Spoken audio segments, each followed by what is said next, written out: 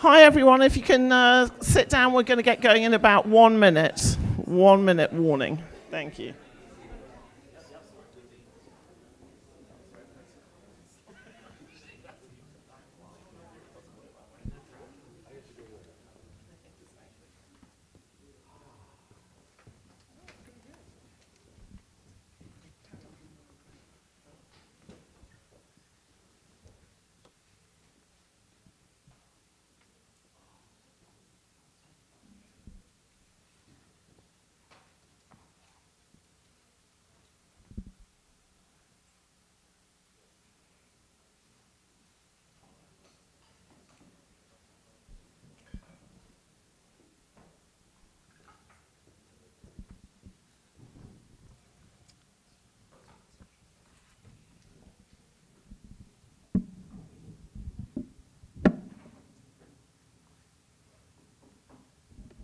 I said I'll give you a minute, so I'm really giving you a minute. It's about 15 seconds to go.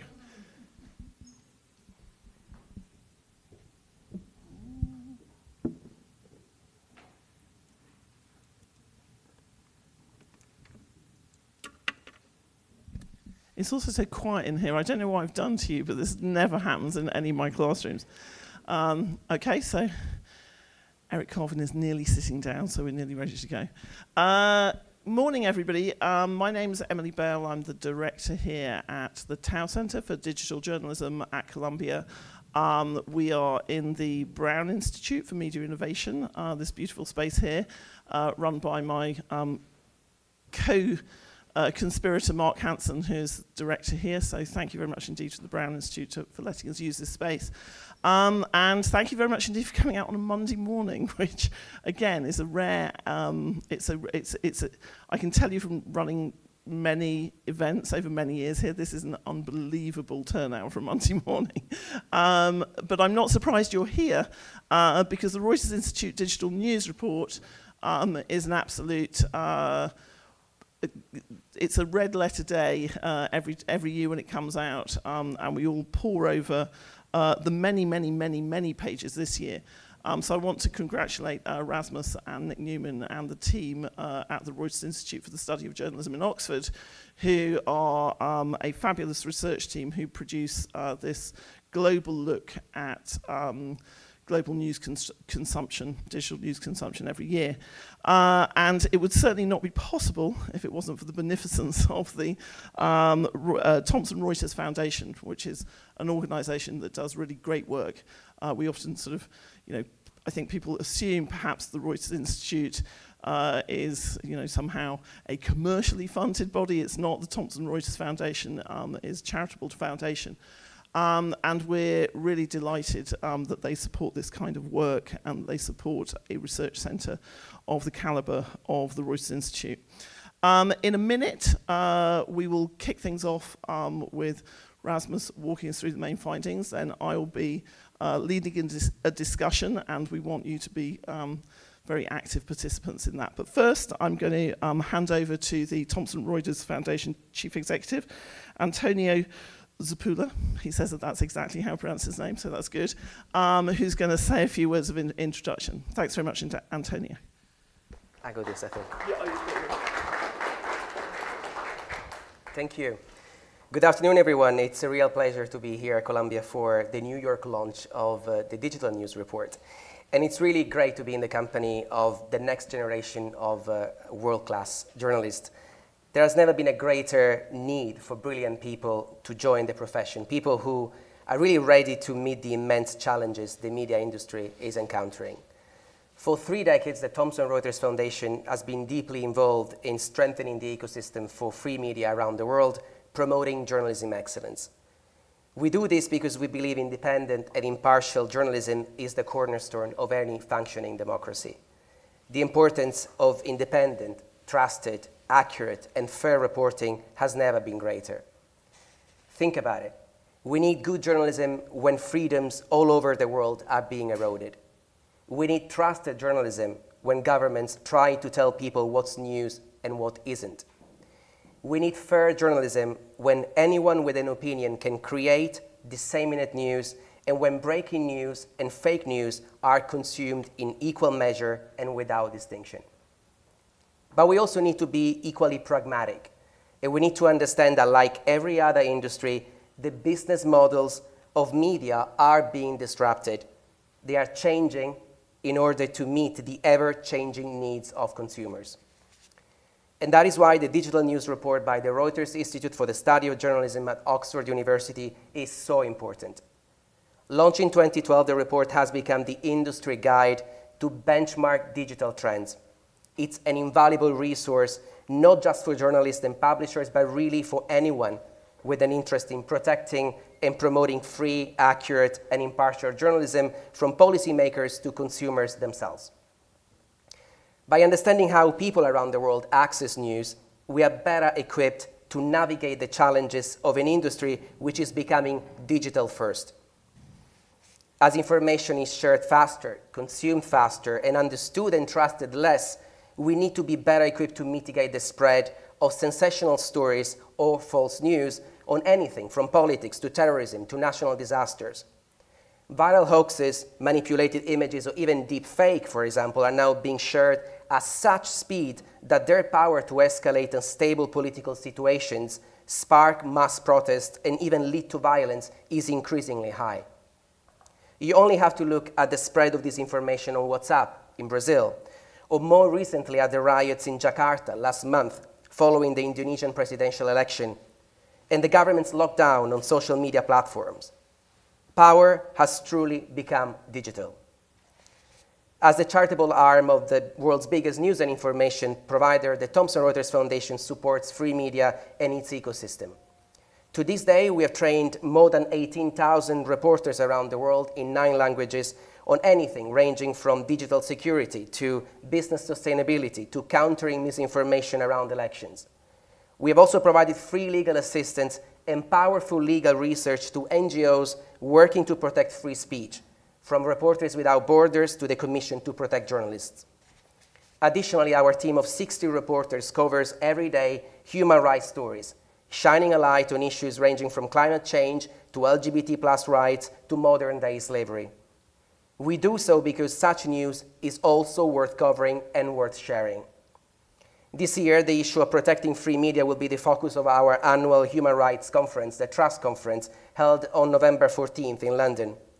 We'll be taking a look at the powerful intersection between technology and human rights, and hearing not only from journalists who have paid the price for free speech, but also from big tech companies on the subjects of privacy, of fake news, and elections meddling.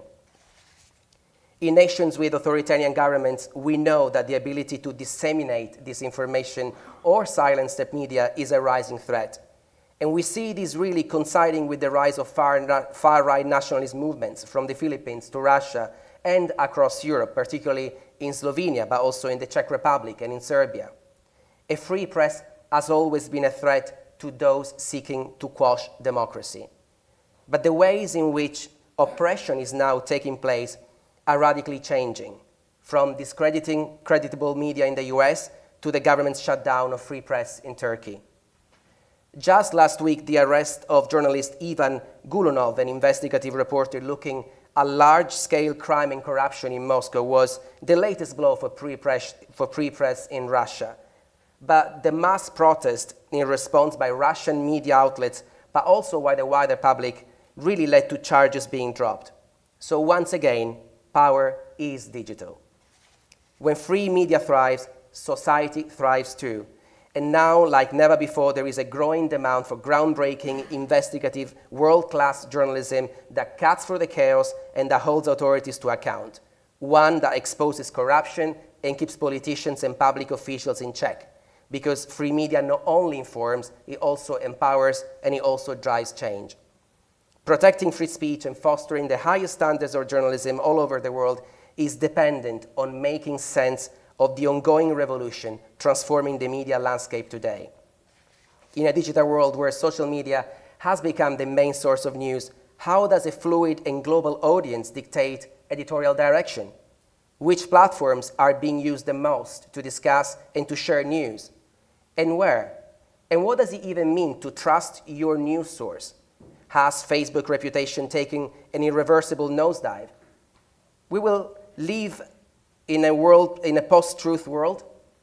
We are about to hear some of these answers. The Thomson Reuters Foundation is proud to support a world-leading institution with the same global outlook as ours, exploring and examining the media industry.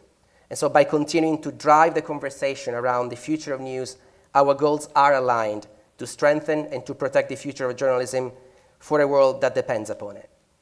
Now it's my great pleasure to introduce you to Rasmus Nielsen, who's the director of the Reuters Institute for the Study of Journalism. Rasmus.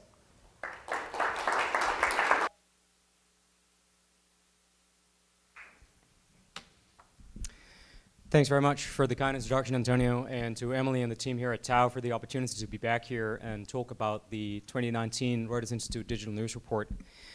The mission of the Reuters Institute is to explore the future of journalism worldwide. One of the premises of our work is the idea that journalism exists in the context of its audience, that the public value of what journalists do is reliant on that connection with the public, that the political and social impact and importance of journalism is premised on that connection, and that the sustainability of journalism as a profession and the news industry as an industry is premised in part on that connection with the audience.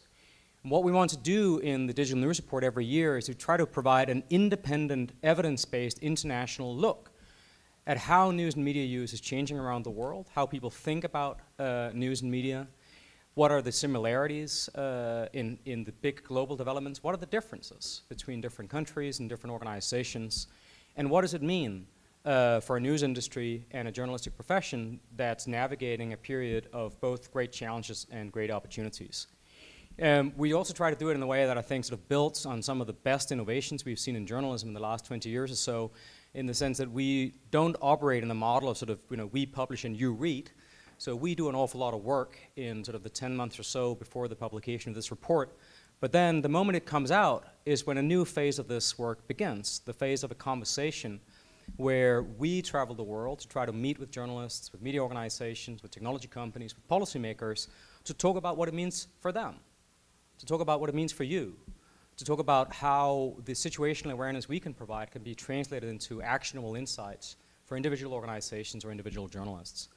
So in the spirit of that conversation today, what I will do is to highlight just a few key findings as I see it from this year's report, but also then tee up a conversation that Emily has kindly agreed to moderate, where a number of distinguished practitioners from different perspectives will talk about what this work and other insights means for their work and for their organization. So I'm very glad that we have Katia here from Yahoo News, we have Latoya here from Google News Initiative, Marcus from CNN, and Francesco from the Wall Street Journal to talk about the different ways in which their organizations are moving towards the future of journalism, in part on the basis of their understanding of how audience behavior is changing. So, the Digital News Report 2019. Those of you who are familiar with the project will know that this is the world's biggest ongoing publicly available survey of news and media use. This year we cover 38 markets across the world. We're very proud to have been able to add South Africa as our first presence on the African continent with support from the Open Society Foundations. The wider project is made possible by a range of different sponsors that include technology companies like Google, media organizations like the BBC, media regulators from a number of different European countries, foundations, university partners, and others, industry associations who care about the future of journalism.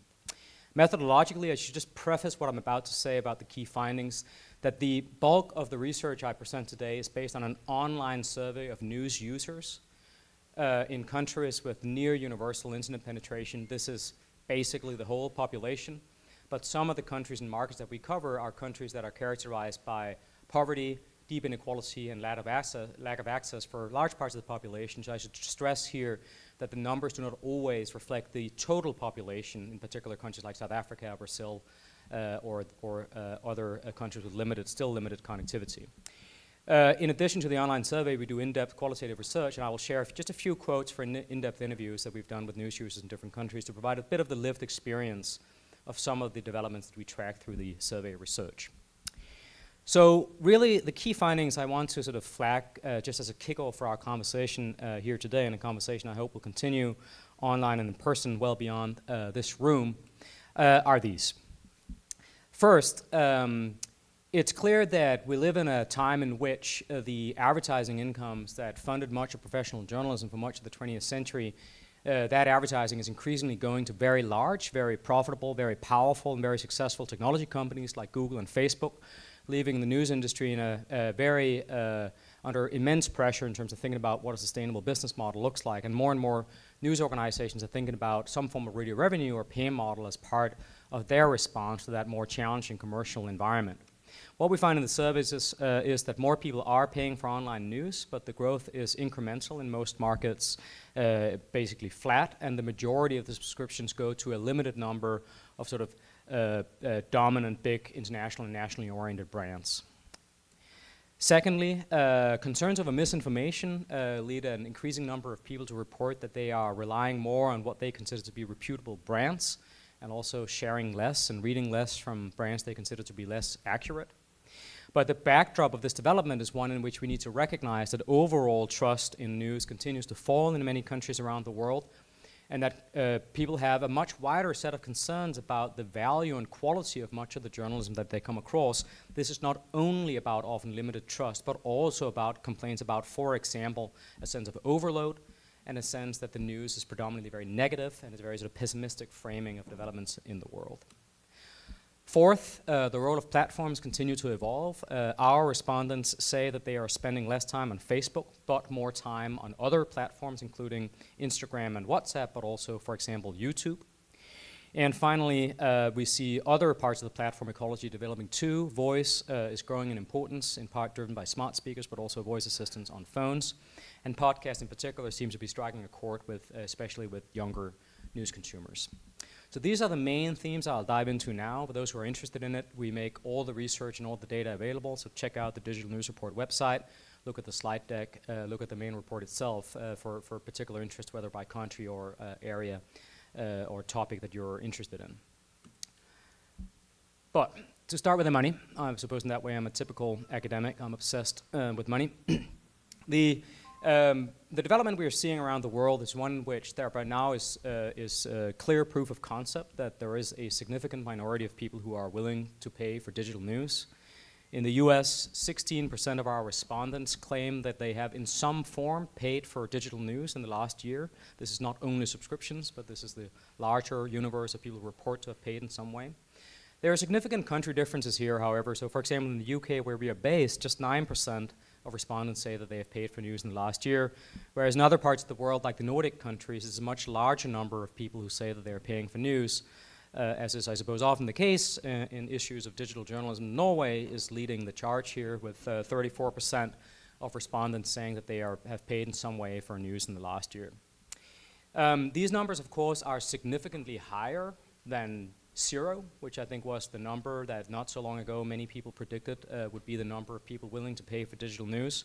But it is worth recognizing that in many countries that we look at, the broad development is fairly flat in the years that we have been tracking self-reported pay behavior. It is primarily in the US and a limited number of European countries that there has been an uptick in the number of people who say that they are paying for digital news.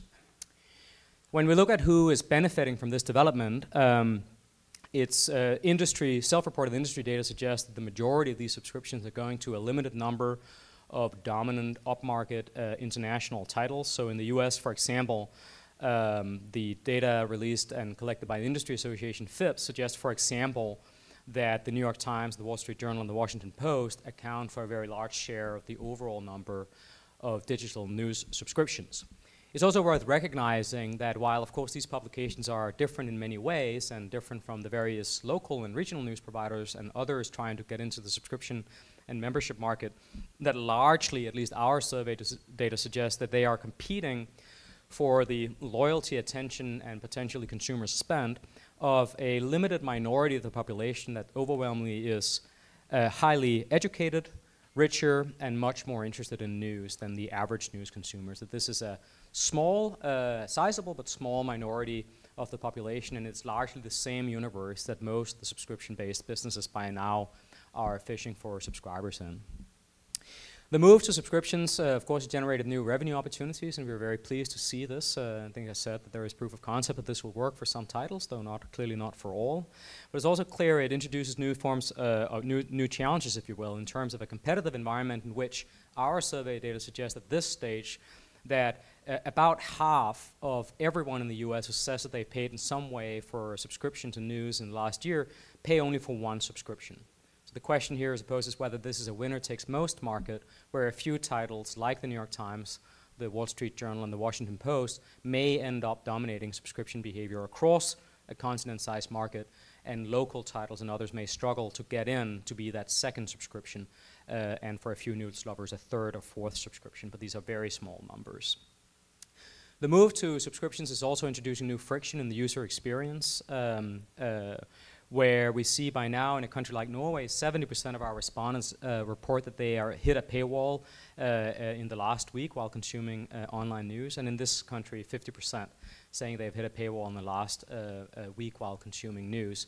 And it's clear, of course, that as desirable as this is from the publisher's point of view, from the point of view of the end user, this is not always a very welcome experience. So these are just a few quotes from the qualitative research. One person expressing a sort of a slight discontent that this is not always clearly flagged in advance, whether you will in fact hit a paywall.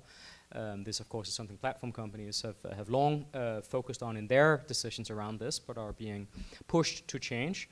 But also, if you will, a broader preference for things that are free. I mean, I like free things as well.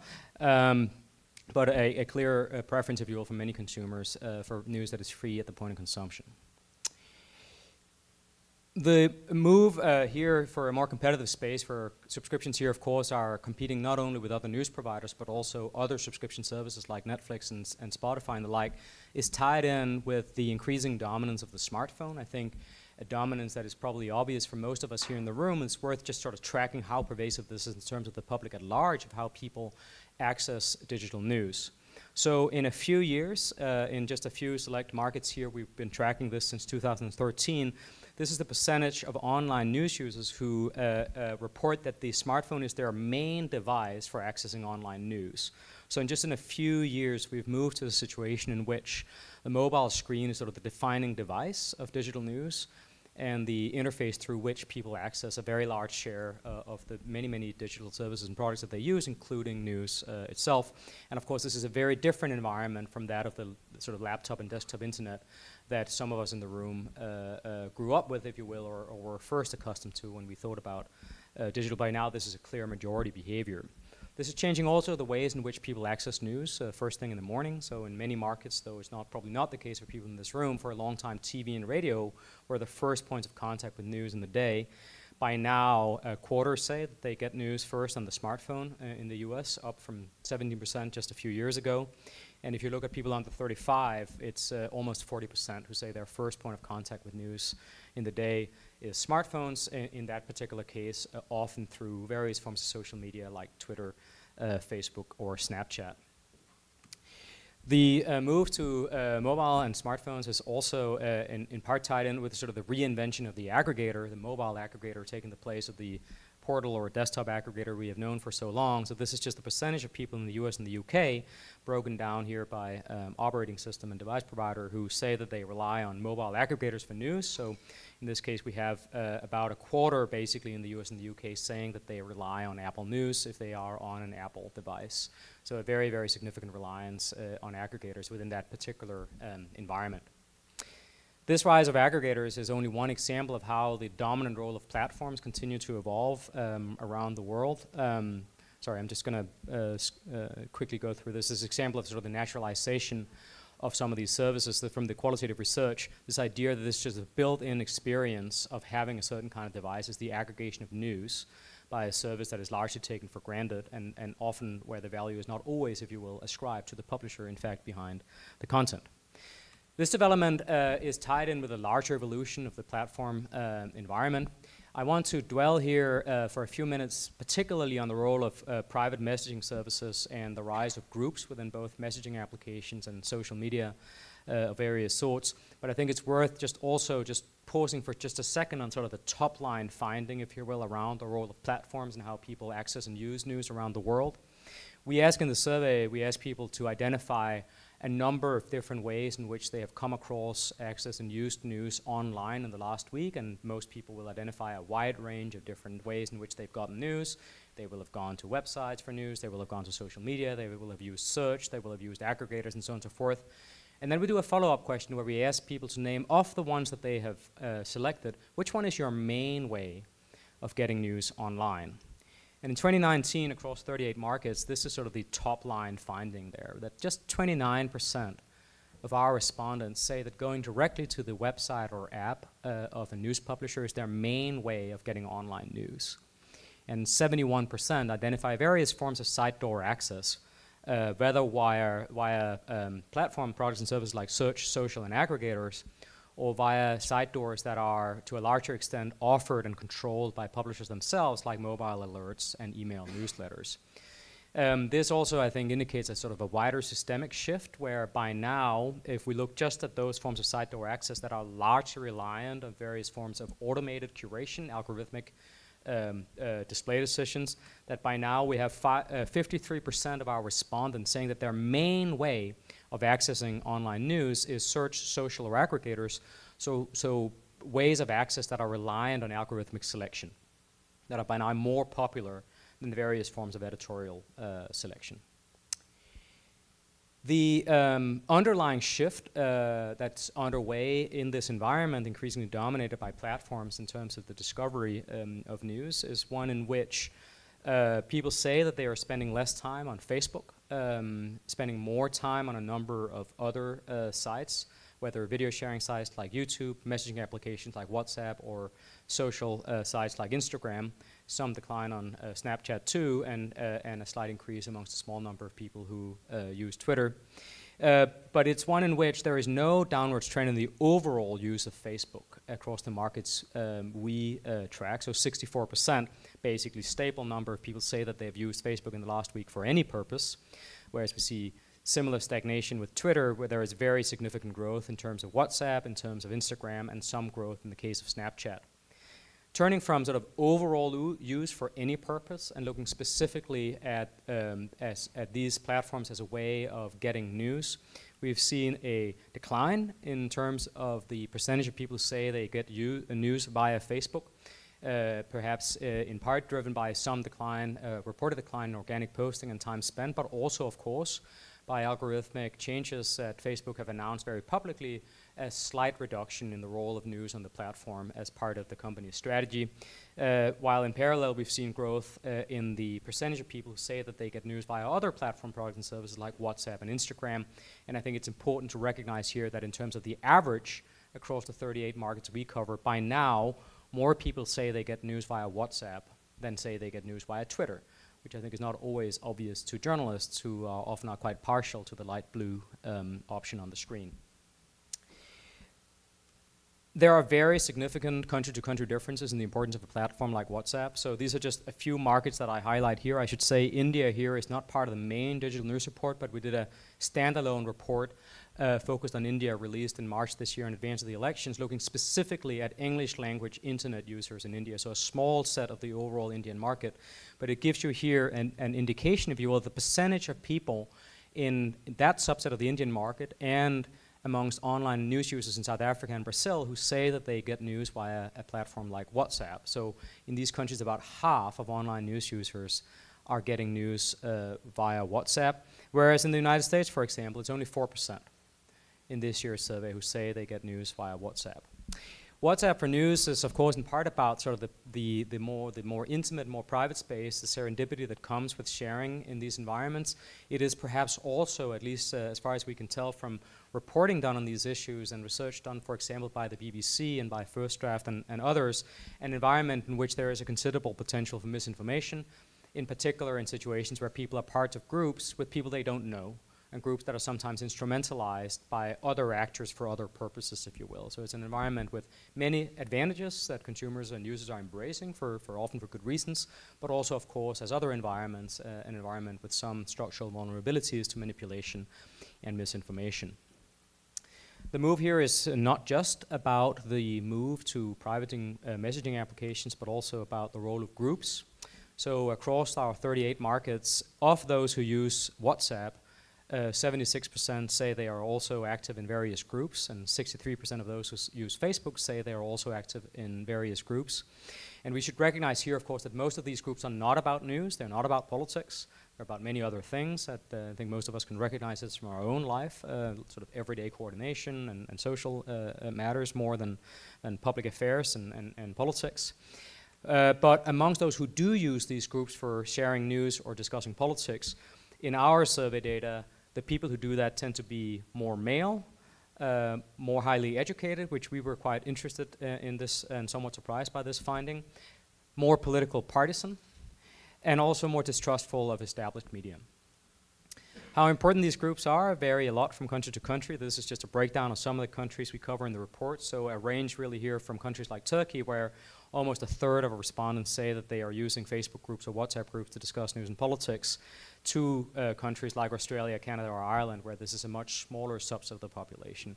And as we have found with private messaging applications and sometimes social media in previous research, this is often in part about a sense of distrust towards established media, and also a sense of a concern about the possible consequence of being seen as discussing politics in more public spaces that leads to a preference for discussing this as more controlled environments, whether Facebook groups or WhatsApp groups.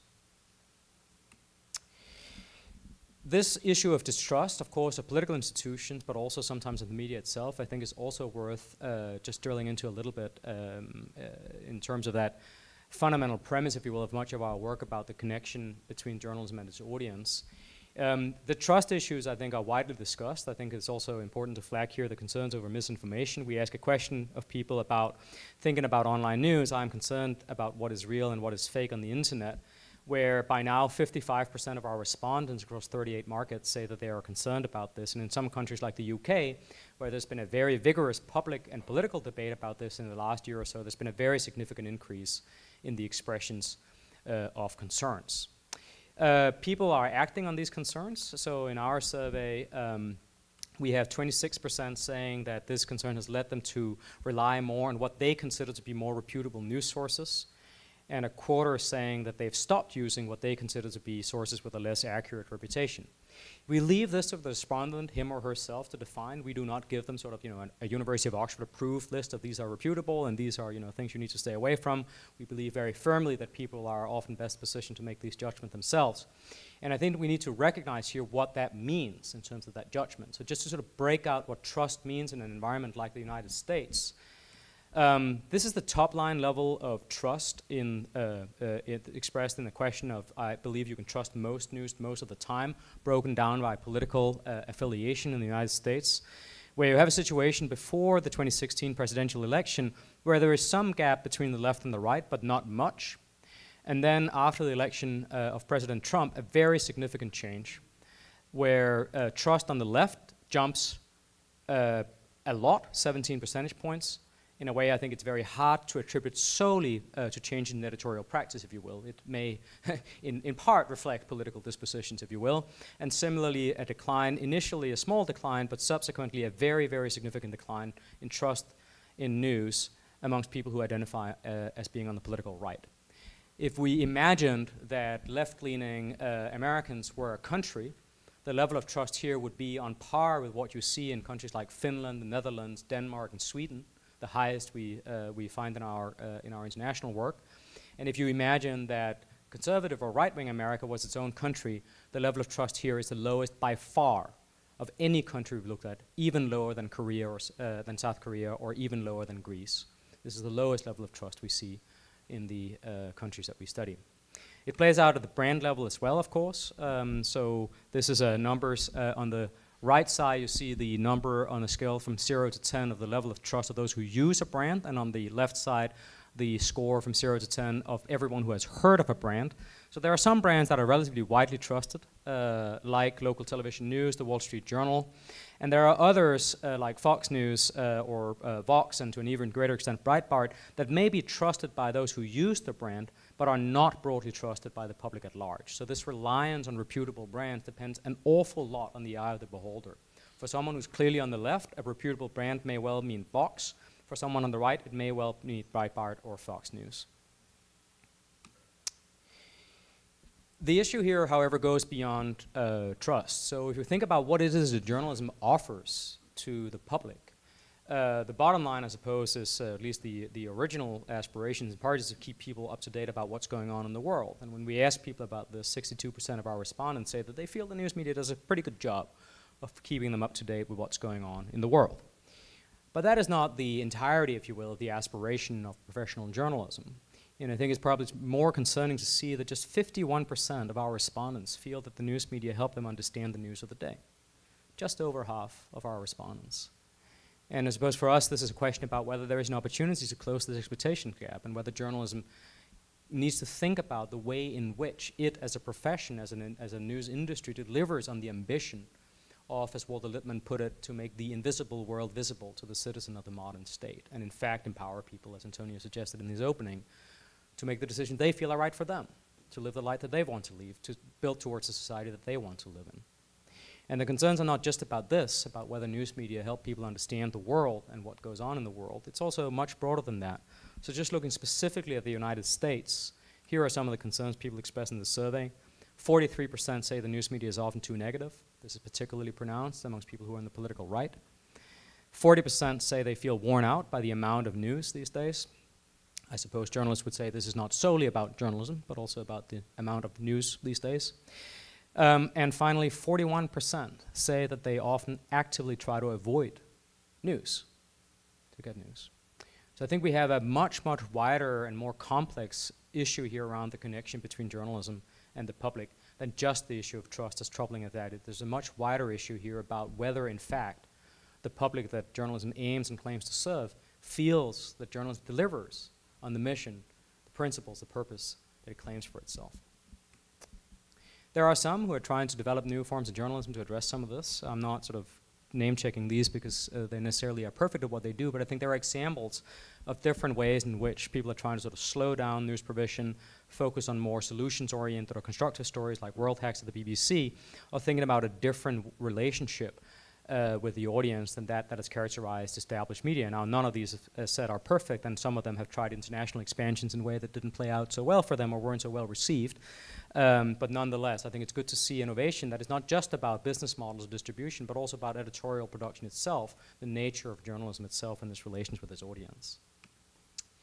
The final thing I want to cover before we open up for the discussion with the panel and later questions or suggestions and comments from people in the room is the issue of voice and audio, where we see, as said, as part of this overall development of the platform environment, a rise in the number of people who report that they have smart speakers and use smart speakers. This is a very rapid increase from 2017 to 2019 in terms of the, by now, a sort of a sizable minority of people in both the UK and the US who report having smart speakers in their home. So far, however, it's not obvious that this has necessarily also meant that people use these devices for news.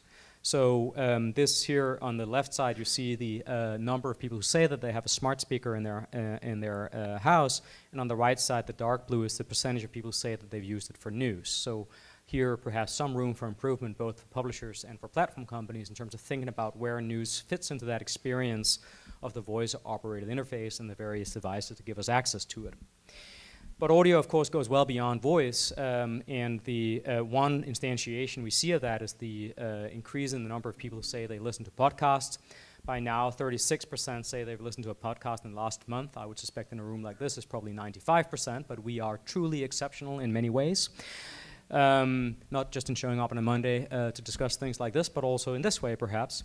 And 15% say that they are listening to podcasts about news or politics. And again, the numbers here are higher amongst younger news consumers than amongst the public at large. And we see more and more publishers expanding their audio offerings and offering new podcasts that are, some of them are sort of current affairs features, long-form programs, but also some of them are more about regular news habits and daily delivery, as in the case of the Daily from the New York Times and Today Explained from Vox and What's News from the Wall Street Journal and others who are increasing their offers in this space.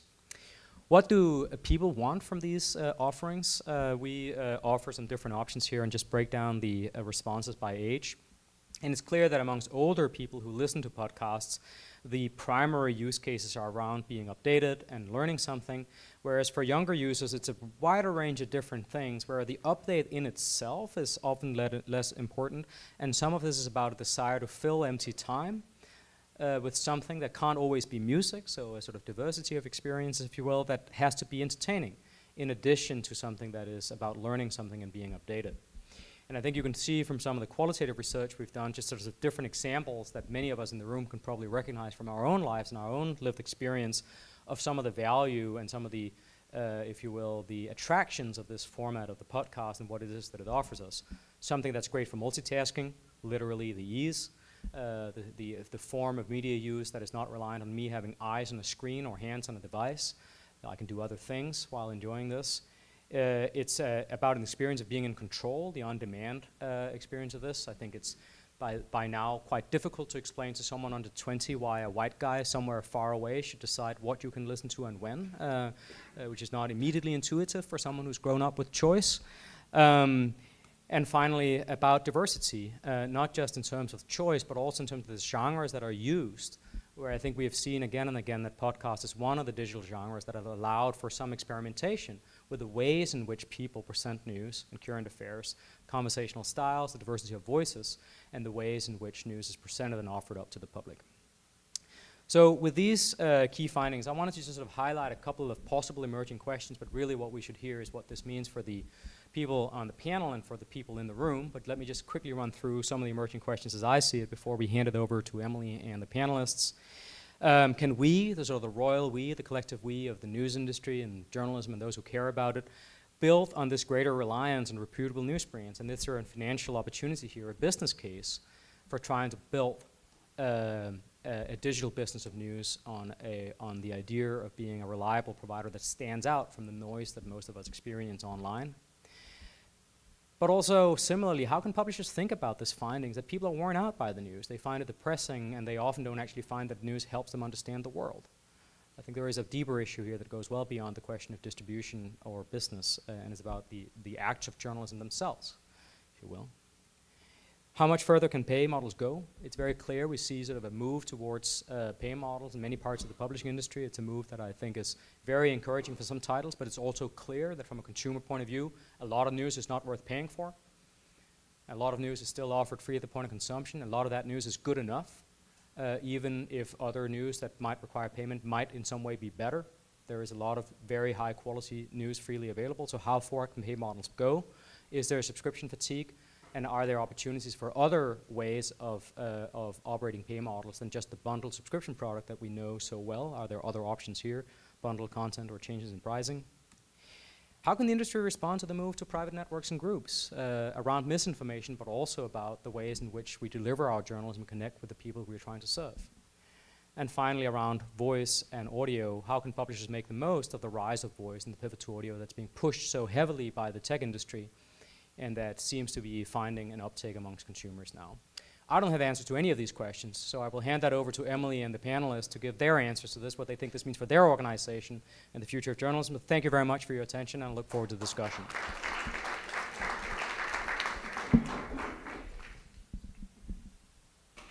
Thank you, Rasmus. I'd like to invite the panel to take the stage.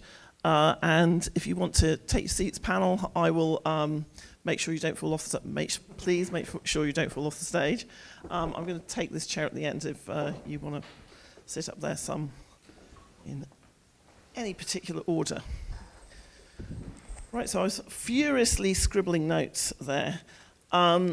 First of all, Rasmus gave a very brief introduction. I'm going to give a brief introduction, but I'll also invite the panelists to say a little bit more about what they do and what their involvement is. I'm going to start, this is a joke that I always use, so when nobody laughs, I know that it's time for me to retire. So on my extreme left, but only positionally, is time to retire. As far as you know. As far as I know, it's Marcus Mabry, who's the Senior Director of Mobile Programming for CNN Digital, and he will probably reveal this when he talks a bit about his work, but at one point he also worked for Twitter as well, so he has, as it were, seen life on both sides of the divide. Next to him is the person who's going to be the most popular person in the room, LaToya Drake, because she is one of the founders of the Google News Initiative here in the US, and previously came from the Google News Lab. They are one of the few places that is actually giving money to journalists. Don't all rush at once. Next to her, great to have Kadia Tubman back at the journalism school, where she was an award-winning alum, actually. And she's a political reporter for Yahoo News. And she's really, really, really, really looking forward to 2020. I haven't got that written down anywhere. I'm just detecting that she's really, really, really looking forward to 2020. And then right next to me is Francesco Marconi. Welcome back again, Francesco, who a couple of years back was a Tau Fellow here. And he's now head or chief of R&D at the Wall Street Journal. And somebody told me this could be incorrect, and he can fact check me, so apologies for the fake news. That you're working on something like 110 different projects around AI at the moment at the Journal, is that right? Yeah, about it. Okay, yeah. You must be generating those by robot, I'm guessing. So we have a fantastic panel which spans the industry. I slightly regret we don't have anyone from local journalism up here, but I know that we have people in the audience from local journalism, so it would be great to hear as well from you, because I think it's a sort of an important perspective. So I'm going to kind of come down the line. So I'll start with you, Marcus. So, you know, Rasmus is, I think last year I described the slides of doom. This year I was not so sure, actually, but I just wondered what your kind of reactions are to these, what seem to be the key talking points of free media is slightly in recession. You know, we're talking about the rise of paid, but we're still talking about sort of difficult levels of trust, and that's particularly polarized. Now, at CNN, you guys obviously, you know, maybe you know, polarization seems to be a good thing for the cable news networks, who continue to do really well in this environment. Does any of sort of Rasmus's findings do they resonate really with cable news? I think all of them do, actually. And even that one, where you could argue that cable does benefit, television at least does benefit from the partisanization and the increasing partisan divides in America. But there is a breaking point or a tipping point. We can, certainly at CNN, we believe we can have a much larger audience if everyone comes to us than if only one side comes to us. And we're not interested in only one side coming to us. And in the cable universe, certainly in television, one could argue that, you know, MSNBC and Fox have staked out their corners. We don't want to have staked out our corners, and we have seen the challenges, especially from those who, you saw that, you know, that 9%, right? That's the most worrying number of all for us at CNN, is that only 9% of Americans who identify themselves as right-leaning have faith in the media. Mm-hmm. Well, that's terrible. That's not just terrible for us, because we are that media, but it's also terrible for democracy. If they don't believe us, and increasingly if they believe, say, lies that come from the podium of the White House, that's a bad thing. When truth and facts are no longer what people care about, that's super scary for democracy. And that's much worse. I mean, so that's a business problem for us, because those people aren't coming to us. If they don't believe us, they're not going to come to us. Although we do have we have a surprising amount of overlap with Fox, because people, I think, want to, kind of in the old days, it used to be in Europe, this was a very common thing. You read one publication for the left side of the view, and one publication for the right. We weren't supposed to like that in America. We supposedly did objectivity, quote unquote. This is a new world for us, and so it makes a great difference at CNN, and it does slow potentially our growth, right? We want to be the news source for everybody, and so we work really hard to get that, and we have an editorial content strategy that is aimed to, you know, bringing those folks back. We talk all the time about what our editorial content strategy can be to, in a very transparent way, talk to all sides of the political spectrum in America, but it is changing how we do our jobs and how we envision our journalism. So I'm going to come back to you once we've gone down the line, and we'll talk a little bit about solutions, because I think that, you know, there's clearly a lot to go out there. But LaToya, I just want to talk about, you know, the difference between last year and this year for Google is that Google has announced in the interim that you're putting $300 million into the news market in the US over the next 3 years, roughly $100 million a year. Facebook is matching you, the Knight Foundation is matching you. So that's about $1 billion coming into the news business that was not there before. Why is Google doing this? I do want to clarify one thing. That's global. The 300 million is not just concentrated in the US. Oh, but okay. last year. Okay, in that case, they're all much less excited. Still excited. So I thought, apologies, because I did think that 300 million was just in the US. It's global. So last year we announced the Google News Initiative, which is really our effort to understand the challenges within the industry and figure out how Google can be part of change and energizing growth. Really for us, there are 3 areas that we focus on. One is quality journalism, and I think there are a lot of takeaways that we saw in the slides around mis and disinformation. We also think a lot about evolving business models. For us, we can't run away from the conversation around revenue and subscriptions and how can we really accelerate change among more than just the top 3. And then around technology and how can we really bring emerging technology into the newsroom. The one that I'll really touch on here, that I think is really important and compelling to coming out of the data, is the conversation around subscriptions. A lot of the work that we've done is really by listening and in collaboration with many folks in this room and outside of this room. And so that point about subscriptions and who's getting the biggest piece of the pie, one of the things for us is we launched something called Subscribe with Google, which is really helping newsrooms think about, again, new revenue models, and sometimes that means subscriptions, sometimes that means contributions. But how can we, to the point of the slide we saw, get beyond it being concentrated among a handful? We saw the top 3 on that slide above earlier. We think deeply about the local newsrooms that you mentioned earlier, Emily. What is it that we can do to make sure they see a cut of that revenue? How can we take some of our technology and some of our resources, some of our understandings, and take that to local newsrooms so that it doesn't feel like this effort, one is a $300 million price tag or just a $300 million stunt, but really to understand the challenges that are beyond just a handful, but really changing the industry really more holistically. And I'll say this to that point, to put a fine point on it and to get really tangible about what we're doing. Earlier this year, we announced something called the Local Subscriptions Lab. That's a collaboration with the LMA to, again, figure out these learnings, really roll up sleeves and get into those smaller newsrooms to help them grow, so that hopefully next year, when we're looking at this slide, we're not talking about subscriptions revenue for a few, but we're hearing from and understanding how we've helped local publishers continue to thrive and really get a piece of the pie than what they might be getting right now. Last year on this very stage, we practically had a fist fight between Campbell Brown and Mark Thompson, and I'm going to try and discourage actual physical violence this year. I would pay to see that. That's pay-per-view. I was going to say, actually, sorry, yes, as Mark has just pointed out, I will be encouraging physical violence in a few minutes. So I sort of want to put a pin in that point about what Google is doing to help news organizations, because I think there's a bigger question that we can all talk about whether tech companies, not just Google, actually should have that role. So we're going to come back to that. Kadir, now you're a political reporter. Yes. And we're talking there about trust, we're talking about polarization. A lot of your coverage is around marginalized communities. We have a huge issue here with 2020 coming up and voter registration. We've had one of the biggest stories, here and in the world is the immigration story. Yep. How does that look from a reporter's point of view in a newsroom? I mean, when Rasmus went through the trust slide, that's the one that hit me the hardest, because when it comes to our newsroom, our audience is split down the middle.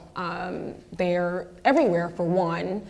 We have about 100 million people coming to us every month, but they're evenly split between Democrats and Republicans, or conservatives and liberals. And so when we write our stories, it can go either way depending on the topic. If it's especially about Trump, which it often is, I just today tallied up my stories that I've done in the year that I've been working at Yahoo News. 49% of them have Trump in the headline, whereas only 15% of them are not Trump focused. I was going to say, what are you writing about the other 51%? Exactly. It's incredible, exactly. But then to the ratio, for every non-Trump story I do, there are 3 Trump stories to, I guess, keep the lights on to write it. Because that's what our audience wants. That's what they're looking for. And in this age, when we're seeing that folks, or what the report has said is that we're seeing from the right side, less and less trust From our audience who are half on the right side, we're seeing a lot of trust. They're coming back to us in our focus groups, they're coming back and saying they come to us for balanced news. And that might be a part of our branding, it might be a part of how long we've been around, or the fact that we've just been an aggregator for so long. We didn't necessarily have a voice in the news until recently when we've been doing a lot of high-level original investigative reporting in less than like the last decade. So the trust there, I think, really depends on, I challenge it to say, do people trust us or do they agree with us? Do they agree with the headlines we're putting out there rather than just questioning it? Do you put different headlines on the same piece? Do you put left-leaning and right-leaning? No, we don't. We don't, but we do workshop our headlines. Right. We do, as a team, we are looking at, and the team is very diverse in regards to political perspectives. We all strive for objectivity, but we also have very different identities. But as I was telling my colleague here on the panel, I was the only woman of color for a while on the team. But that didn't mean to say that the person... And how big is that team? Team is about, for my news team specifically, there's about 30 of us maybe around the country, if not the world. But the other particular interesting part about that is that they didn't need me to come on to talk about voting rights or disenfranchising of, Black voters in the South, because there were already people covering that. So when I joined, they just wanted to make sure my diversity came from me being a millennial, and also me coming from the perspective of that I covered audience measurement, and I was always looking at audience and how we can better reach them. So with that, I think at the end of the day, our audience is what our newsroom is looking to do is diversify our audience by diversifying ourselves.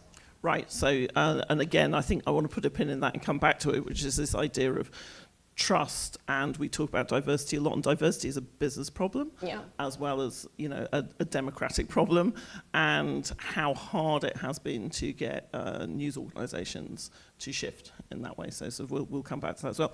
Before that, though, talking of multivariate testing and different headlines, different audiences, Francesco, from the technology perspective, do you see Rasmus's findings, news avoiders, etc., as can technology solve these things? Can it solve the issue of how we get people to pay for news? Or do we need to kind of focus more on paying reporters, not developing robots? Well, I think it's a collaboration between the human journalists and the machines. Obviously, having certain types of technology can improve the monetization of news organizations. For example, the Wall Street Journal's paywall is powered by machine learning, and we have 52 or 58 variables that know exactly when to show you different types of promotions and when to show you the article for free.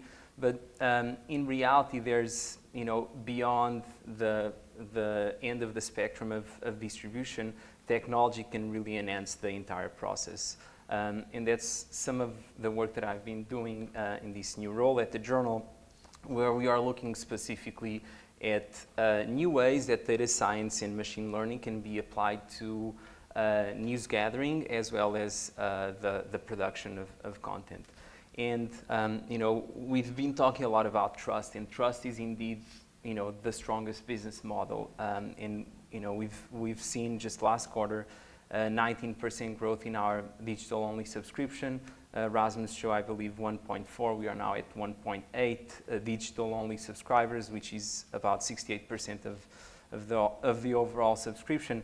And to get to that level of trust, one approach, at least at the Journal, is to really have this analytical perspective in regards to trying to quantify the world. So many of the projects that we do focus on, gathering all of these different documents and trying to turn something that is complex and broad into something that is more quantifiable.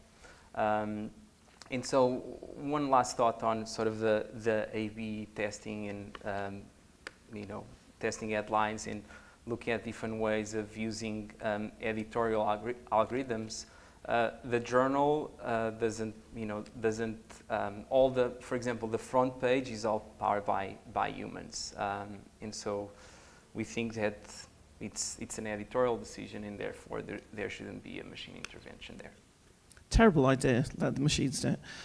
Sorry, no, so actually, sort of on that technology point, let's just go back a little bit to what the toys say, because we've talked about how the rising model is subscription. You are an organization which has been deeply investing in subscription at the Journal for a long time. And we have two kind of free news platforms, advertising-supported media platforms. Is it, I mean, the elephant in the room here is that mobile advertising is pretty much all going to Google or Facebook at the moment. And there are discussions in Washington about antitrust fixes for the first time kind of ever.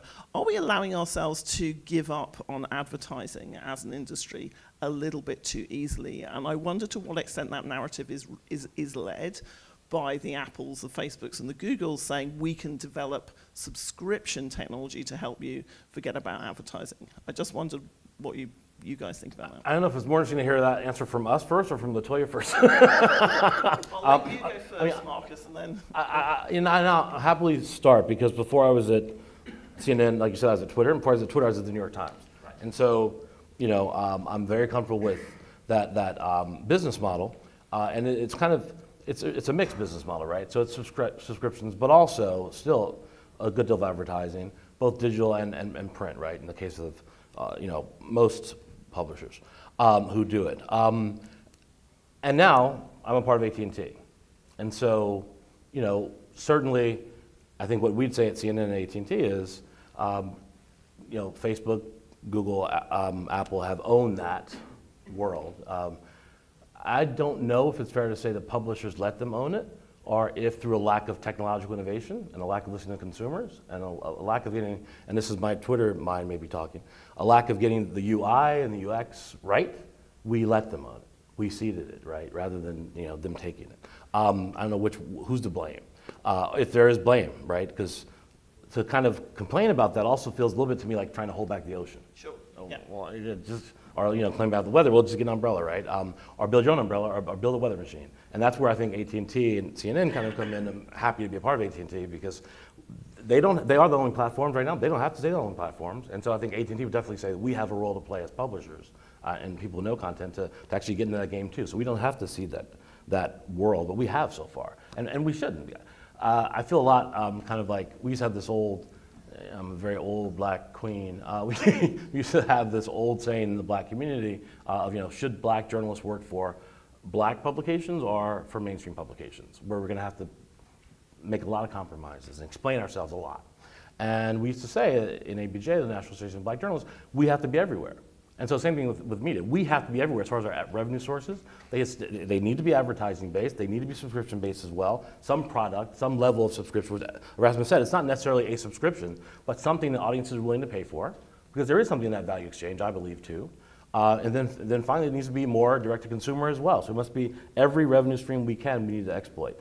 In the end, will that whatever that revenue base is, support a newsroom the size of CNN's or the New York Times in and of themselves?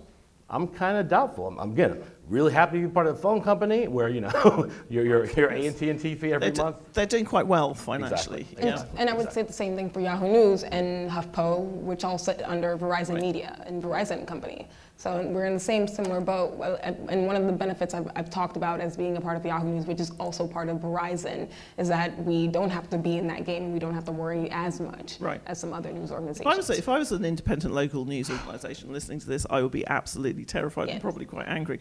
What about the tiny independent Wall Street Journal?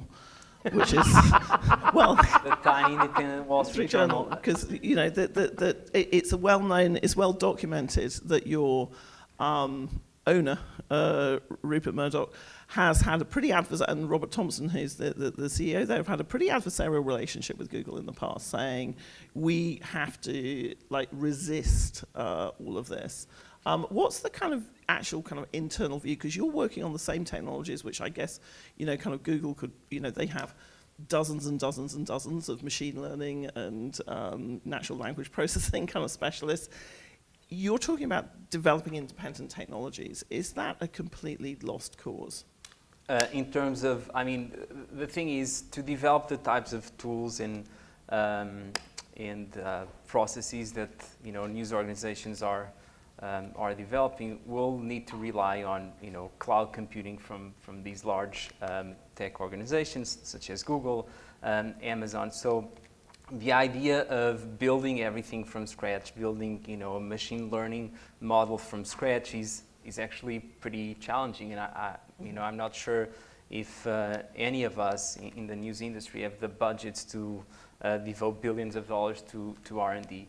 But in regards to the perspective between of the relationship between the journal and technology companies, I think that's evolving. You likely heard about the collaboration or partnership with Apple News.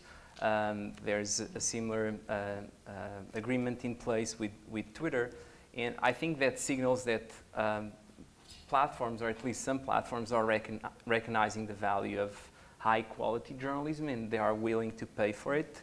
And then on the journal's perspective, it's an opportunity to expand our audience beyond just the members that subscribe to WSJ.com. And so in that regard, on one side, you're relying on sort of the infrastructure technology to develop tools to improve the journalism, and on the other side, issues related to monetization in partnerships and so on. Can I offer a quick point? Yeah. Just going back to the question a little bit earlier, it's certainly one that Google doesn't run from and can't ignore the decline in ad revenue for publishers. It is then incumbent upon us, because we rely on good quality journalism, to figure out those new models for revenue. You talked about, Francesco, having the R&D in-house, to use machine learning to figure out signals. For us, we can't, again, escape the fact that it takes time, creativity, and resources, and these are things that Google has in-house, and which leads us to think about propensities to subscribe, for instance, and how do we use our machine learning technology to identify audiences who have the propensity to subscribe and make that available to publishers, because, again, we do understand everyone's thinking about the new revenue models and what Google can do to energize it and accelerate it. So again, it's not something we run from, but we are thinking creatively about solutions and how do we work with publishers, really collaboratively, because we don't have all the answers, but we do want to do it in close collaboration. And so just to be, so I can be devil's advocate, because I don't take any money from Google, and they haven't offered me any either. So, but don't offer me any, because that's not that. But this, I mean, independence of Google and Facebook, I feel is going to become a huge issue for journalists, and possibly independence from, large telecoms companies as well, but particularly Google and Facebook, because you play so many different roles. So if you're supporting local journalism, you're also selling software to schools and governments. You're also talking to, defense companies. You're also trying to put self-driving cars on our roads. Just the scale of these organizations and what they do. I wonder how the rest of the panel, and Latoya is a great person who's doing very good things for journalism. So, as I say, I don't really want fisticuffs. But is it, can we just ask a question about, have we got that role right? Which is, it feels as though Facebook and Google are kind of stepping into the shoes of any other organizing or funding kind of system for journalism. It feels like if you want to get anything done now, you have to go to one of the big tech companies to get them to give you money. I think there's a natural tension both on the monetization discussion that we touched on, but also increasingly on the issue of algorithmic transparency that is becoming more and more a focus of many newsrooms. So the idea of the algorithmic beat, that the same way that we are able to ask questions from our sources, we should be able to ask questions from these AI systems that are mediating different parts of our lives. And the reality is that a lot of these tech companies, Google, Facebook, Amazon, at times there are issues with privacy. The Wall Street Journal has reported on it on several occasions. And so it's not only a business question, it's also an editorial question. That's a big area of focus for the technology team, for the technology desk. As an example, where we are specifically looking at issues like privacy and transparency and data ownership and so on. I'm going to open it up for questions from the audience, but I just want to kind of start. I have one more question. I'm going to start with Kadir about the big one about 2020.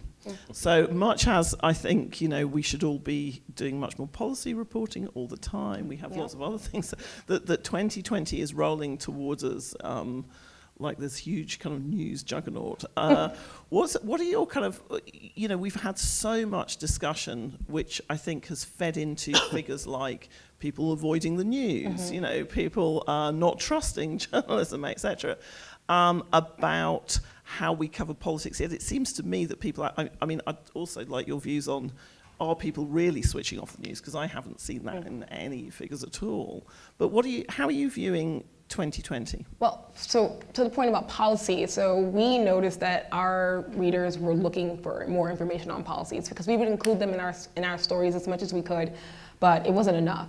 And so we launched the Ideas Election series, which started at the top of the year, just literally taking every proposal that these candidates have had, because this is one of the most, if not the one biggest ideas-led election that we're going to see in this country's history, taking each proposal or several of the proposals and writing in-depth analysis of them each. And then I just saw, like, over the weekend that Vox even was promoting the fact that they have covered up to like 40 policies since the start of the year. So I see that there is a shift in newsrooms, and especially in ours, towards covering policies for 2020.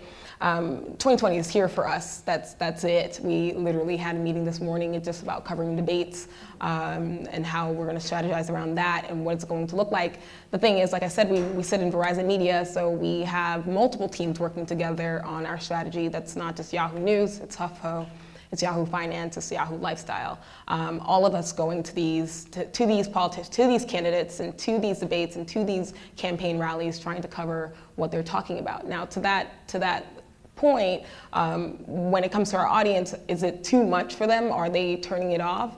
I don't think they are. I don't think they are at all. I mean, if I write, oh my God, if we write about Bigfoot and the FBI, you know, discovering Bigfoot, it will get 2 million clicks and people will read it. Like crazy. But then if we were to write about oil tankers and Iran attacking them, then we don't know what we're going to track, but it's still going to do pretty well. Not as well as Bigfoot. But not as well as Bigfoot, sadly. That is a reality. Exactly. Bigfoot, can I just make the point? I know you're very experienced news people. Bigfoot doesn't really actually exist, so maybe kind of, you know. Look. So you say.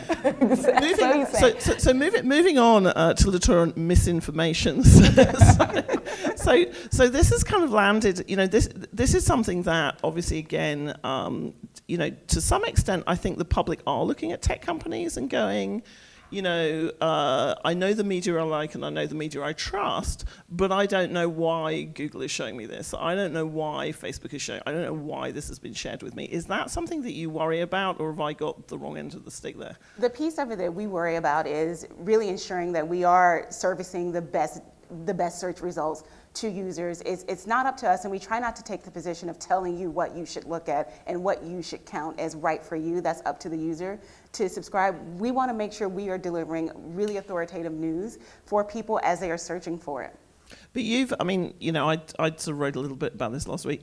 The Daily Mail, you know, they lost a lot of traction through an algorithm change. You know, we interview dozens of people from both newsrooms and platform companies, with some researchers coming out later this year, just on, you know, the changes in algorithm and what effect that has is absolutely omnipresent in newsrooms. Mm-hmm. It seems as though, like, you cannot, whatever your model is, you can't get away from that. But it also seems that you guys have had to kick a lot of people off platforms or downrank results in the last year. So it feels to me like we're going back to a kind of a normalization, where in fact the news sources are narrow. Is that right? Yeah, well, and again, I mentioned authority. That's become the thing that we rely on as we think about what is it that we're giving people, what are versus relying on freshness or who posted most recently, what is the authoritative source? And I get that there is a fine line between what one defines as authoritative and what gets to show up at the very top of the page as people are searching for whatever it is that they may be interested in. But I would really, really underscore that that's where we index on really really servicing the most authoritative information. And do you see, is Google kind of on high alert about 2020, or do you think that you've actually kind of sorted through the problems of misinformation? Marcus is laughing. I don't, Yes, I'm going to laugh. no, I don't know if this is something, it's so fast moving and the issue is so complex and constantly changing. So no, we've not solved the problem. It's such a big issue that it's not one that Google can say, hey, we showed up today and we've solved it. Everybody can be okay and rest comfortably with the information that you're receiving. So no, it's not something that's solved, but it's something that we're constantly trying to iterate on and trying to get better at. And what are you particularly looking at as being a threat? I mean, we hear a lot about deep fakes, but it seems like cheap fakes are more of a problem, which is stuff that we kind of know is not true, but it's there anyway. Yeah, certainly we talk about deep fakes and synthetic media and really understanding, one, to step back and go a layer deeper. These things they show up from time to time, and we get it wrong and we try to fix it and rectify it as quickly as possible. But we also take the step of understanding how this affects consumers and how we work with the readers, and really also educate them on what they're seeing. So you have the role that technology can play in terms of what's being surfaced, but there's also a big piece of this that's how do we educate, and media literacy is certainly a term that gets thrown around very casually, one that we try not to make so cavalier, but also making sure that readers and news consumers understand what's in front of them so that they can also be judicious about not falling for something that's mis or disinformation. It's where I hope we can work together as partners, all of us, in both tech and in news media, is to educate, right? Because I'm scared to death. I'm scared to death because I'm afraid of the gullibility of, the French call le peuple, of the masses, of people. I'm scared. And I'm scared sometimes we want to be deceived. We want to believe nonsense. And that really, really frightens me because the tech is better than it's ever been before to deceive us when we don't even want to be deceived. So imagine when we are willingly deceived, which I think is such a large part of it. So our educating the public who wants to be educated is so key. And then, people have to actually go out and use their voices in their education. And it may be on the positive side of kind of Donald Trump's rise of kind of, the vilification of media and journalism and his attacks on democratic institutions throughout the nation. Maybe on the positive side is more people are awake to their responsibilities as citizens than ever before. So there might be a willing populace out there for us to educate in partnership. I hope there is. We're going to know, any day now because 2020 is upon us, and we'll see. But I think I feel like the fatigue is very real. Certainly, so CNN just on mobile, we have 116 million users just on mobile last month, right? And so we're the biggest U.S. publisher when it comes to the traditional publishers. And that's a record number. But on desktop home pages are declining, not just ours, but almost everybody's. And so it's about the platform, right? And you talked about the rise of mobile dominance in the survey. That's real. So we have more audiences there, but most people on their phone are not looking at news. And so how do we insinuate ourselves, and technology can help here, in your life and the things you actually care about? Because what do you actually care about? You care about social, searching, shopping, and your shows. That's what you care about. It's not about news. It's true. So how do we make ourselves relevant to you? Yeah. That's our great challenge, and it's very much technological. But you can't do that. You can't do that without the platforms, right? You can't do that, or you maybe can do it as a phone company. You need some platform, yeah. Right, but it doesn't have to be the platforms. No. Right. And just to sort of go back to 2020, it must be a nightmare for you on mobile, like all those people that CNN has on its panel shows. You mean tiny hard to fit them into a little screen? Yeah, it's hard to fit them into a little screen. No, the way we cut and dice the videos, it's fine. Yeah, no, it's fine. There's lots of room for voices. Do you detect the kind of sort of frustration with the horse race? Which is something. Oh yeah, that's what people are turning away from. I mean, people are. It's all those Trump headlines. I mean, people are seriously turned off by it. And sometimes the headline do better for us when we headline test without Trump in it, even if it's about Trump. And so we do those all the time. Who's doing really well at the moment? Who is what political stories are firing you? What name? Yeah. AOC. AOC. Yeah, but it's so sad Yeah. because I do feel like at Fox News, and we were saying this earlier, Yeah. like they use her kind of like as a red cape, Yeah. and it's political hate. Yes. That's not Yes. positive. Well, I think it's both political hate, but to me it also feels like a really important moment in political journalism, which is where an individual politician can become the platform for media. So in other words, if you're retweeted by AOC, then your story is going to do really, really well. And if she completely ignores you, then you are trying to get, it seems to me that there are lots of people trying to get into her feed. I don't know, that's just my observation. Question, so because they're both on that side, I'm going to start up there at the back and then come down here. No, in fact, my college-age son has just come home to lie around the apartment uselessly. If anyone has a job in political communications, please contact me. I have a candidate. And I just mentioned AOC, and he said, to our generation, she is Jesus Christ. He said, she is like, that is like, everybody talks about her left, right, etc. Sorry, let's go on. So sorry, my name is Cassiana. I'm a product manager at Axios. You all touched on this just a little bit, but I think as I listened to the report, the most terrifying statistic that I actually heard is that over 50% of Americans are really relying on aggregators for their news, and 27% in Apple News alone. So this really scares me for two reasons. So one, from a user perspective, this really devalues publishers, because I think in those different aggregators, we all look quite similar. There's various degrees depending on which one you're talking about, but I think that it really devalues the idea of going for reputable news, right? Because we all look kind of the same. And then I think from the publisher perspective, it is truly, truly terrifying, because the fundamental commodity that we have in an advertising-driven world is our connection with our audiences. And if we're having so much of our audience come in from platforms that we don't control, who don't have a real connection to our brand, I think that really dilutes our value proposition from an advertising perspective.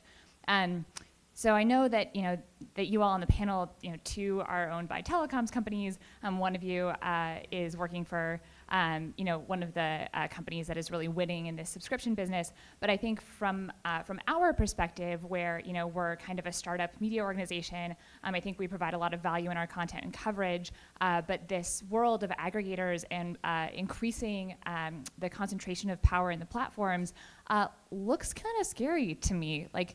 Am I missing something? Do you agree? So you're scaring Cassia, and she's not easily scared. She used to be in one of my classes. She's really not easily scared.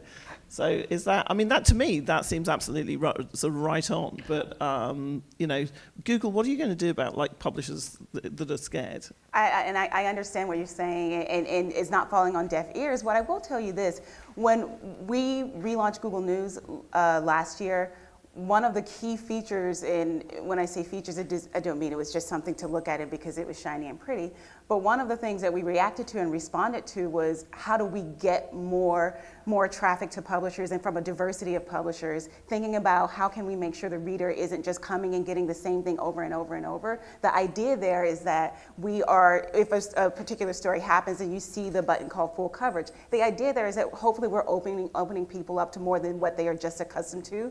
And we're exposing more brands and exposing more publishers who are telling a completely different side of the story than what the person may have originally been after. So again, for us, the idea is to not dilute the brand, but really expose the consumer, the reader, to as many different brands as possible as they start to learn and become well-versed in a particular story that they might be exploring. I'm so enjoying Marcus's skeptical face. So what I'm thinking is, I hear you and I feel your pain, obviously, but I feel like how can that aggregation thing scare you more than 90% of conservatives not trusting us, not believing that we are, when we give facts, they're facts? How can that scare you more? Number one. Number two, I feel like it's not the aggregators, it's our modern technological landscape. Even if no aggregation existed, anyone coming to us via a link, which is how most people come to all of us, we all look the same on a link. So I don't understand. I don't think they're the problem. So I hear you, but I also feel like, we have bigger problems than that. And I'm interested in knowing what you think the solution is, because you guys have to crack this nut, right? Because I do think D2C, which was now, obviously the buzzword, direct to consumer, we have to have each publisher, we have to have a direct consumer relationship with our consumers. Because if we don't, then Axios, New York Times, Breitbart, whatever, it's all the same. And of course they're not, right? They're really, really different. But that's because a consumer who knows us knows that. And we have to have those relationships. As publishers, we have to cultivate them. I really hear you on the technological challenges. I just feel like, again, it's like Gutenberg complaining when you can make offset presses and everybody could have lots and lots of copies. We can't stop this technology. I don't understand how we keep fighting against it and complaining about it. We need to figure out how to work with it, right? I mean, so I hear you being scared, but I'm not quite sure what to do with the fear. And if I could add, I mean, that's a scary scenario, and obviously there are, you know, from the Wall Street Journal's perspective, we are monetizing the relationship with Apple News as an example. But even more scary scenario is when voice devices take over. And so when you're asking a question from the device, and the device is assembling different news sources, you know, I'm not a legal expert, but I'm not sure if that's considered derivative work or not. So that's, you know, that's the big question in terms of scary scenarios in the next few years. Question behind Lutz. I'm David Sutcliffe, and I'd like to follow up on the question that was just asked. It's been 17 days since the Justice Department has announced, as well as the Federal Trade Commission has announced, that they're starting to investigate Apple, Google, Facebook, Amazon. These companies are getting attention from the federal government for a very good reason. They represent monopoly capitalism and the winner-take-all model. And the Wall Street Journal just published a headline recently saying that the tech platforms had basically stolen, what was it, $34 billion worth of revenue from the publishers. Now, the Europeans are leading the charge, primarily Germany and the EU, and they're giving Google a fine of, I don't know, what was it, $3 billion? And, of course, Google's fighting it because they can afford to fight it. And the Federal Trade Commission is about to announce a fine for Facebook of $3 to $5 billion. So it's a winner-take-all monopoly capitalism, and it's time to change the game. Do you have a question? Like, is it? Yes. Would the Wall Street Journal like to respond to it's time to change the game? Francesco. I won't comment on that. I mean, I'm focused on other areas of operation. It's not really my domain. But you wrote about it. Yes. I mean, I think yes. I think yes. I'm well publicized as saying I know so many people, many of whom I've worked with before, in all of the journalistic operations, in all of the platforms. I couldn't respect them more. I think they've got a difficult job to do. Doesn't matter who the people are, they're too big. They have too much power. There is too much money. We don't know enough about them. As researchers, we have no insight into what they are doing or what's on their platforms unless they allow it to us. And our researchers have just seen less and less and less access via APIs. So if you're a publisher, if you're a researcher, if you're an ordinary citizen, you want to know what's going on in terms of this massive change in the communications technology, there is almost no way to find out unless the companies tell you. So going back to that question, though, the question earlier, right? The fear question of the dominance. Is government regulation the only way to do anything about it, you think? I am a European, so my answer would be yes.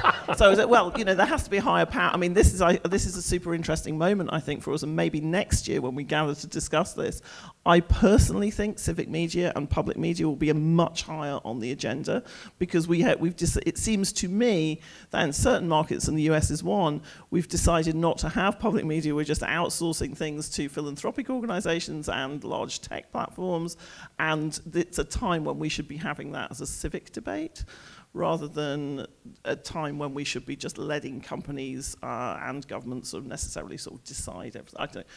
I'm just the chair here, so I shouldn't be saying this, but as the person who is not, I don't mind. I know that Francesca's in a difficult position here, so I don't mind having that role of saying I think that regulation is the right way to go.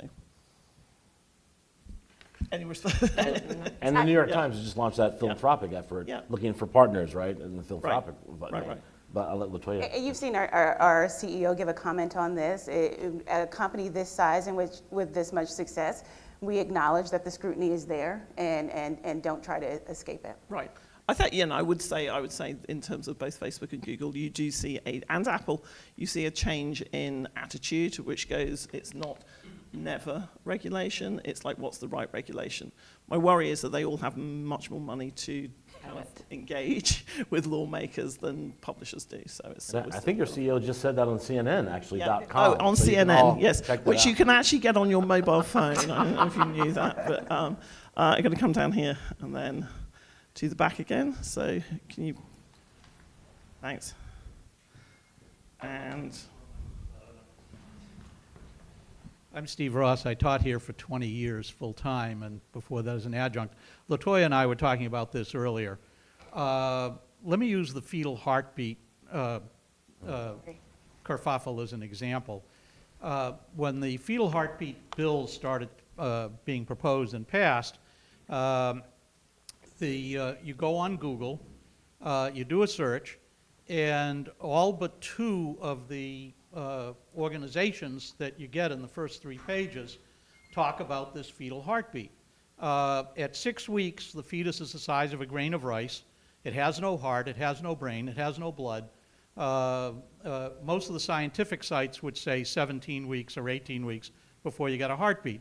Yet CNN, Google, all of you, all of your organizations, until just a couple of weeks ago, after the damage had already been done, didn't catch up with that little fact. So it was just that was beaten ahead.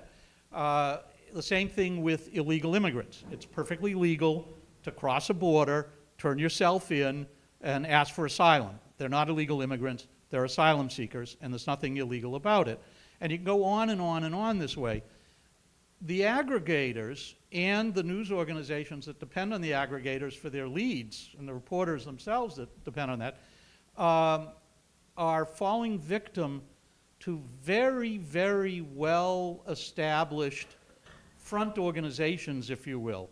Your algorithms can't possibly go deep enough to investigate the sources of all this fake news, and it's on both sides. The classic example was Rick Santorum years ago, and Google hasn't caught up with it yet. Yahoo hasn't caught up with it yet. Bing hasn't caught up with it yet. CNN certainly hasn't caught up with it yet. What can you do, if anything? And if you can't do anything, what can you do to warn people, especially other reporters doing research, that you can't do anything? It's just not possible.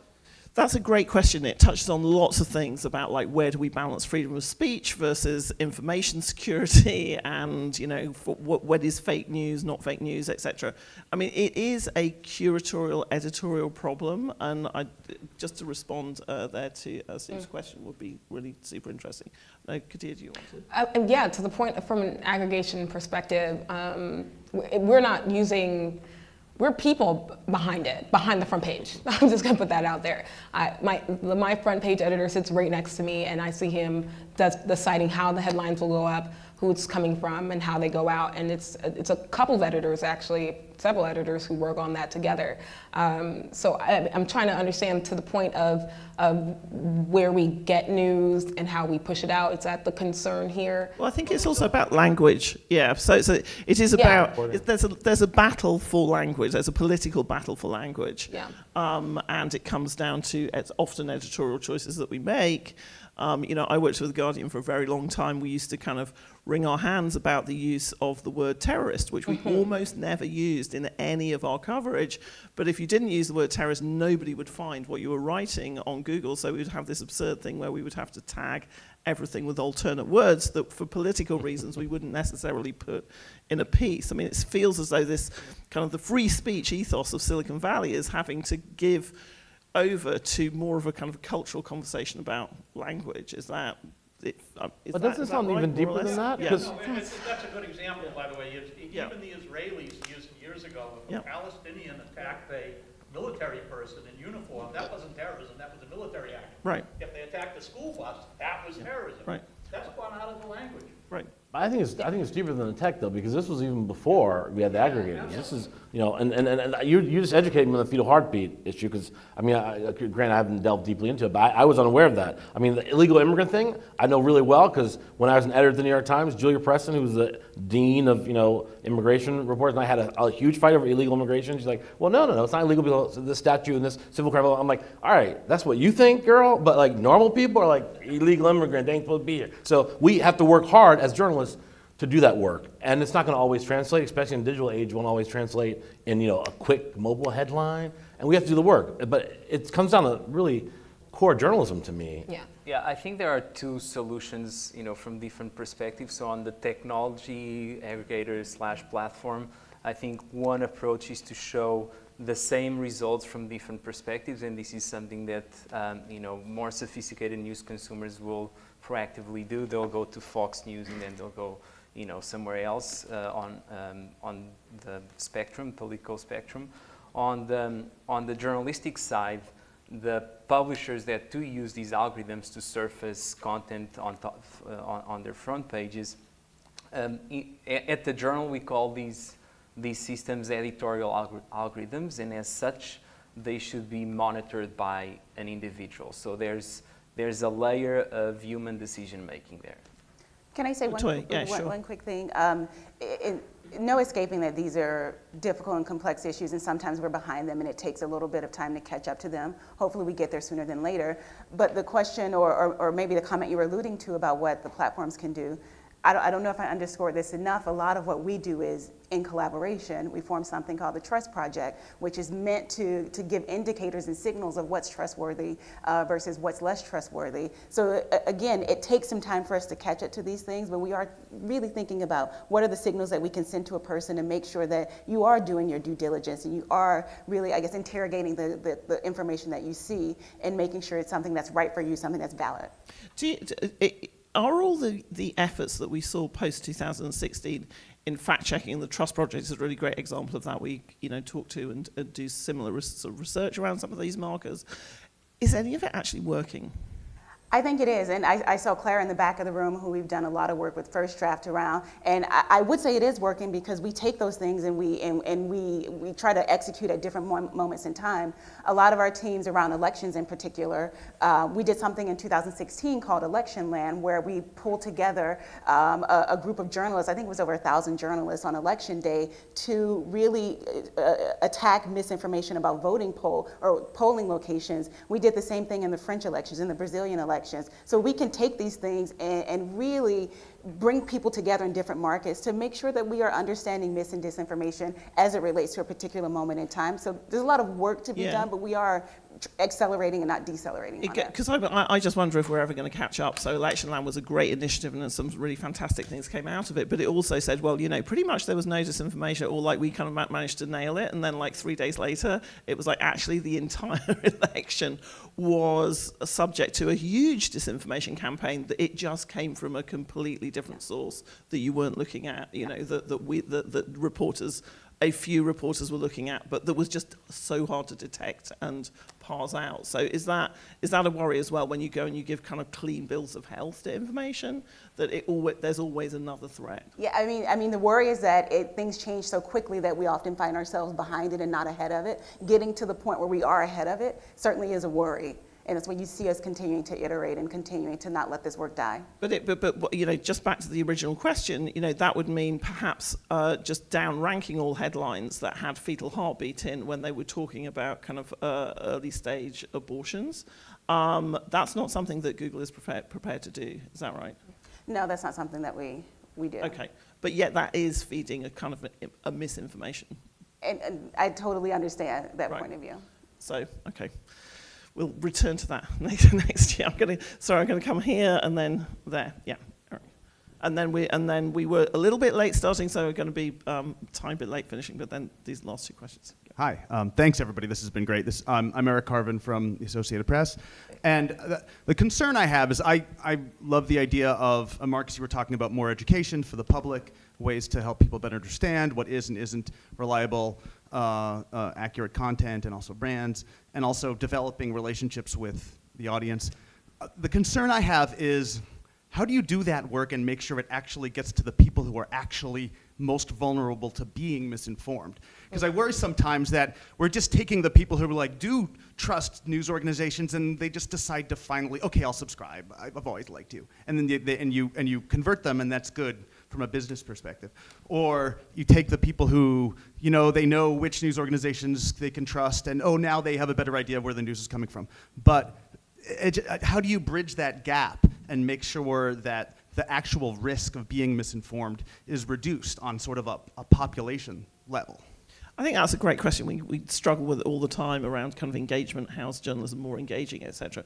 Does anyone have an answer to Eric's excellent question, which is, I would love for someone in this room or somewhere on this campus or some other campus to come up with an answer for that, and then for you guys to fund them. I mean, that's what I would love, because that is the gold. That's the golden fleece. That's it. That's it. And to Marcus's point, that's exactly what the GNI is about. We talk about what are the challenges and how do we partner and collaborate to really attack these issues. So again, if somebody's got the answer, you know exactly who to talk to. Or even if you're just researching what you think might be the answer, right?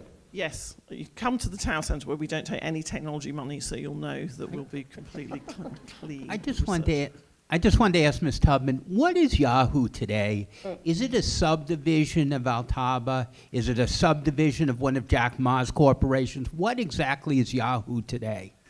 Did you want to add something? No. I was going to say, this is why I love doing things in the journalism school. The audience always have better questions than I have. Right? It's still an aggregator, but it's shifted significantly, as I said earlier, to original content news. And so really, it's the news for the person in the middle. And when I say that, is that our population of our audience is what we consider politically centrist and geographically centrist.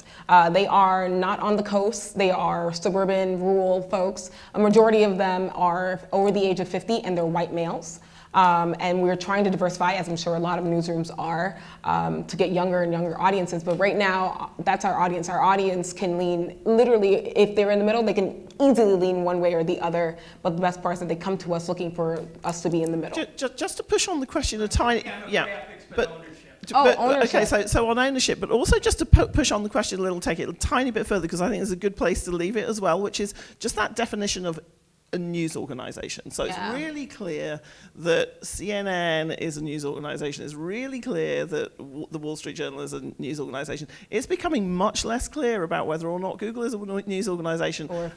Are you like part of, like, how do you? We are a news organization, and we see ourselves as a news organization within a corporation. So internally, we call ourselves a brand, just as our downstairs HuffPo would call themselves a brand, but within ourselves, we are a news organization. Most of the people who come to us don't even know that we're owned by Verizon, and that we sit on the same level as Tumblr and other brands that this company owns. But internally, we run as a news organization, and we're totally separate from the business. It's only really our business leaders who are touching and going with us in every project we have. If there's a business aspect that needs to be touched upon and to be boosted by the fact that we are owned by Verizon, a mobile company, that will come into play. But for the most part, we are our own unit. Latoya, are you a news organization? We are a technology company. They are not a news organization. We're going to come back and litigate that one again next year. I'm really sorry. I've allowed this panel to go on way too long, because actually it's not too long, just the right amount of time, because you had great questions, but also that was a fantastic discussion. It was fantastic research. Thank you very much indeed.